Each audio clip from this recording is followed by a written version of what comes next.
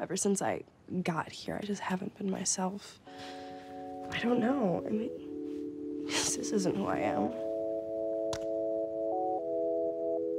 So that night, Anna and I talked about everything. I told her about the pills, the parties, Erin. She told me it was her first time being this far away from her family and she hadn't made a single friend. Honestly, by the time that we got to the party, I was just so nervous I started drinking, which I never really did before. Well, except Sunday at Mass.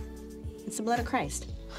Anyway, and that's why I got wasted and I filled the kiddie pool with vomit. She was just as messed up as I was. Since we'd gotten to college, we'd been caught up worrying about what other people thought. We were crossing so many lines we thought we'd never cross, instead of just being ourselves. Tell me that it looks so easy.